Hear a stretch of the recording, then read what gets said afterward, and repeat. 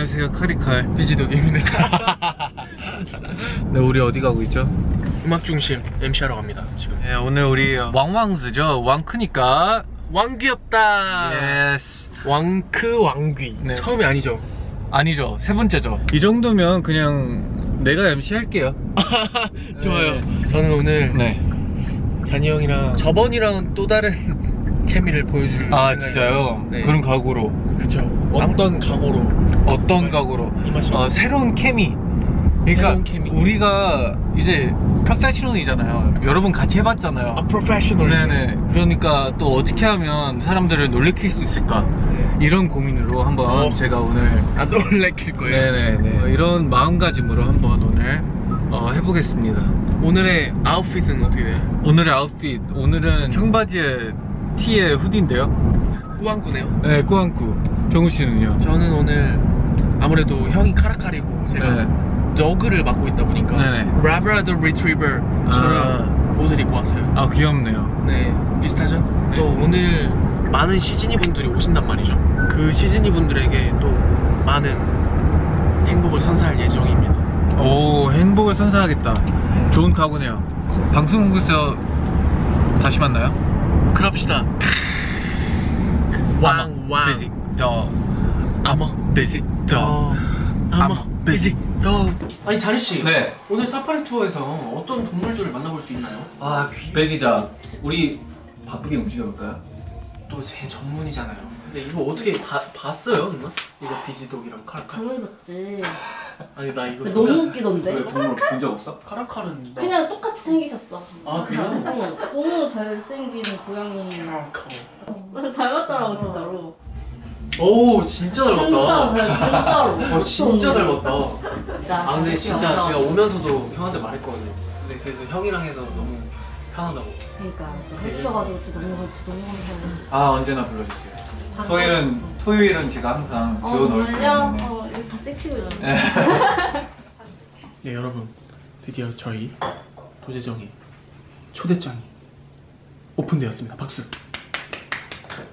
이렇게 열면 짠! NCT 도재정 런칭 데이 2023 April Sunday 오후 7시고요. 도재정 런치 데이. 여기 써있네. April. 아, 뭐야. 아무튼 고급스러운 재질로 이렇게 탄생하게 되었습니다. 멋있죠? 아름답지 않나요? 퍼퓸.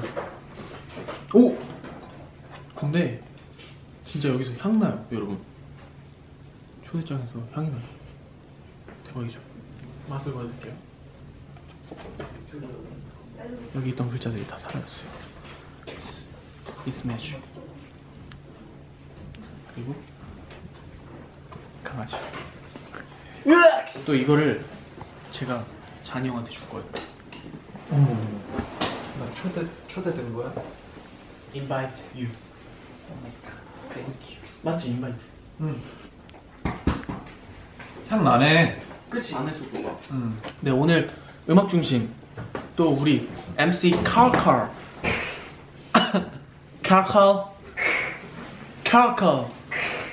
제 파트너인 카라칼도 지금 여기 보이시면 지금 연습을 하고 있는데 오늘 어때요? 잘할 수 있겠어요? 당연하죠.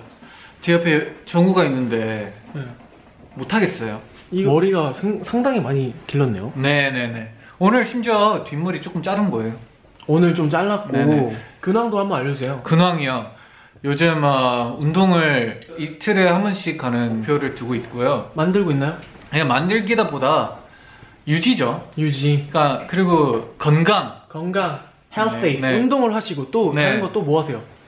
저 음악 만들어요. 오! 네네. 음악을 홈 레코딩? 야스. 어떤 음악 만드세요? 네, 요즘은 여러 가지를 해보고 있답니다. 네네. 시도, 트라이. 네네. 지금 환절기여가지고 목이 사실 상태가 좋진 않은데 네. 그러니까 차를 그러면 마시면 어떻게 오늘의 TMI 차를 혼나야 돼. 그쵸? 혼나야죠. 혼나야죠. 아프면 되냐고. 관리하라고. 이렇게 혼났습니다, 여러분.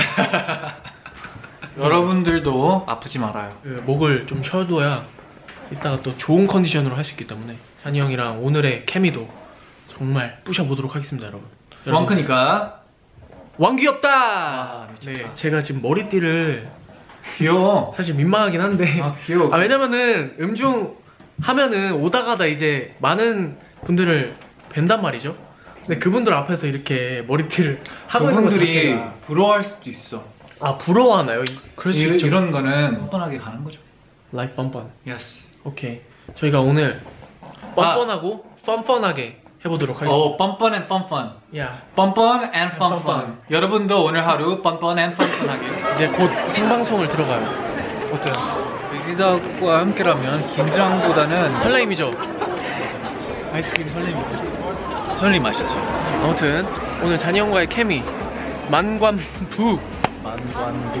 만관부 뒤에 지금 시즌이 여러분들이랑 같이 있어요. 저희는 언제나 함께입니다. Always thankful and we love you. 야, 태일이 형 거 뺐으면 어떡해. 아, 순간 순간 너무 귀에 아른거려가지고. 아무튼 오늘 재밌게 해보도록 하겠습니다. 뿅.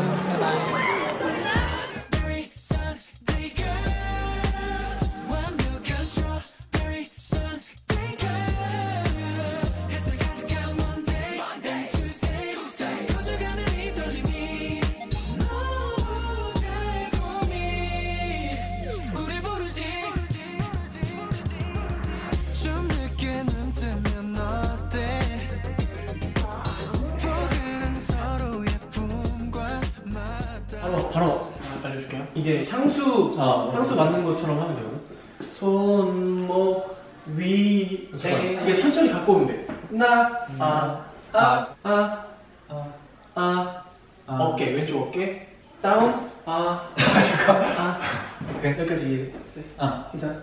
다음 그 상태로 오른손이 이 상태로 오면서 1 and 2 and 3 and 4 and 남겨 두려 헤이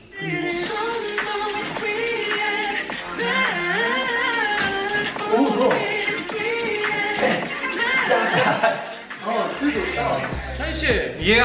오늘 하루 어땠어요? 너무 좋았고요. 비지덕과 함께 호흡을 맞출 수 있다는 게 너무 좋아요. 나는 마음이 따뜻해. 형이랑 함께. 나는 카라카 형이랑 함께. 나는 마음이 평온했어. 진짜로? Yes. 고마워 진짜. 아니 오늘 형이랑 하면서 진짜 너무너무 뭔가 힐링했다고 해야 되나? 이렇게 마음이 편한 적은 또 거의 처음인 것 같아서. 일하면서 힐링하기 쉽지 않은데. 그렇죠. 그러기 쉽지 않은데 형과 함께해서 너무 좋은 하루였던 것 같습니다. 오늘 여러분 우리 왕왕 씨의 케미 괜찮았죠? 괜찮았나요? 예. 앞으로도 이게 마지막이 아니라 다음에 또 있을 수 있으니까 기대 많이 해주시고 형 한마디 해주시죠. 다른 말 필요 없고 마무리 인사는 이렇게 해야죠. 왕크니까 왕귀엽다. 안녕.